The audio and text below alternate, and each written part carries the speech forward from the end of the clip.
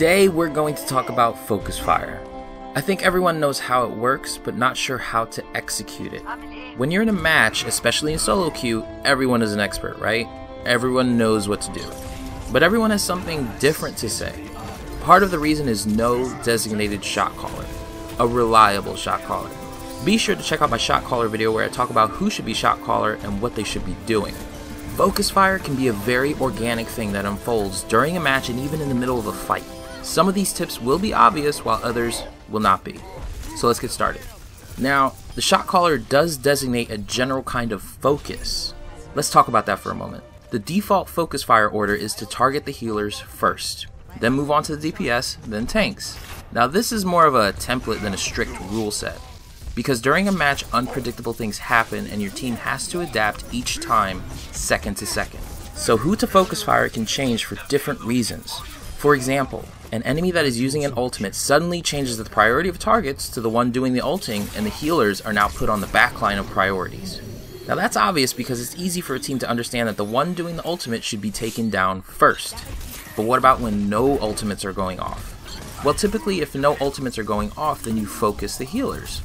But what if the healers are well protected and they're positioned in a way that you have to go around to flank them? You could do that, but I know for a fact that pro players will use their healers as bait to get that Genji or Tracer to flank around and try to get that easy pick on a healer. Then once they come in, the whole team surrounds that flanker and picks them off, and then they rush your team since now they have man advantage. So what do you do then? Well, this is the more organic part of the fight I mentioned. That focus fire can shift in the middle of a fight second to second and you have to adapt. Now ideally you want to back off and regroup, but say your team has already committed to the fight. So you gotta make the best of it and hopefully take one of theirs out before you lose another man and then you're 4v6. So I've compiled a kind of checklist to figure out who to focus fire and if you're actually doing it. Again, the shot caller typically calls out who to focus fire, but they may have missed something more important that another teammate calls out, and that should be addressed. For example, low health targets. If you are poking into the enemy team, eventually someone is going to feel the end of that damage and become low. That should be called out and immediately focus fired here. DPS like Genji and Tracer are great for finishing low targets because of their mobility, while McCree and Pharah are great for their burst damage and getting the enemy low on health in the first place. What if there are two targets that are low? Well, that's simple. Is one of the low targets a healer? If yes, then finish off the healer. Not usually Lucio though. He doesn't out-heal most damage the way Mercy and Ana can. They can bring back someone to full health so fast and just negate any damage you did. So again, focus any low health targets. Next is focus any stragglers. This goes for any flankers and anyone breaking off of the group, like the enemy Reinhardt who just charged into your whole team. If even just a few of the DPS go after that straggler, then it could be an easy pick and gives you immediate man advantage. Tracer is an exception because she has the mobility to completely escape most things you throw at her, and you don't want to spend a lot of time chasing her around the map because at that point she is in fact winning by getting your whole team to focus her for too long. The best thing to do is just try and pick her off, and if she gets away, then just let her go. If you're able to constantly chase her away quickly, then she isn't doing much for her team and it'll take even longer for her to get her ultimate. Winston is great for chasing her away constantly and not being able to let her get close to the healers. This leads into my next tip, which is to avoid 1v1 situations.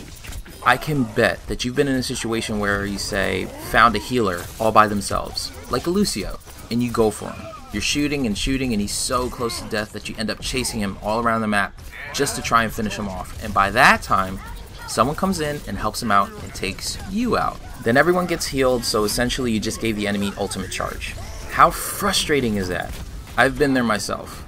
Well, the first wrong thing you did was engage in a 1v1. Now, let me be clear, because I'm not saying to never go 1v1. Just follow the 3-second rule. You are allowed a maximum of 3 seconds to take your target out. If you don't take them out within that time limit, then let them go and regroup with your team. Good Genjis know this rule very well. So why follow this rule? Well, for one, the situation I just explained to you about chasing them around the map and leaving your team. Second reason is that your team needs your DPS, so engaging in so many 1v1s in a match is a clear sign that you are not focus firing. Playing as a DPS hero, your damage is crucial for focus firing. So don't be selfish and engage in a bunch of 1v1s that last more than 3 seconds. Either ask for help immediately or let them go and return to your group. The last tip is to focus the all-star. Some teams are carried by one really good player. So if you notice that the Reaper is on fire, and has been throughout the whole match, and no one else is on fire, then he should become the focus. Especially if he's on fire and he didn't even use his ultimate yet. How can you expect to get to their healers if there's an all-star Reaper shredding anyone who comes in trying to do just that? So you need to tell your team to shift their focus to the all-star that has been on fire the whole match. So quick recap to help with your team's focus fire is to focus low health targets, focus stragglers, avoid 1v1s that last more than 3 seconds, and take out any all-stars. This list is to go hand in hand with the default focus fire checklist of going for the healers, then the DPS, then the tanks.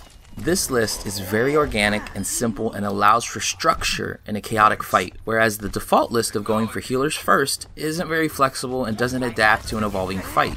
They both have strengths and weaknesses that support each other. So what do you think? Did this help at all? Did I miss anything you think should have been mentioned? Let me know in the comments below. If you enjoyed the video, be sure to share, like, and subscribe to the channel. My name is Chit, and I approve this message.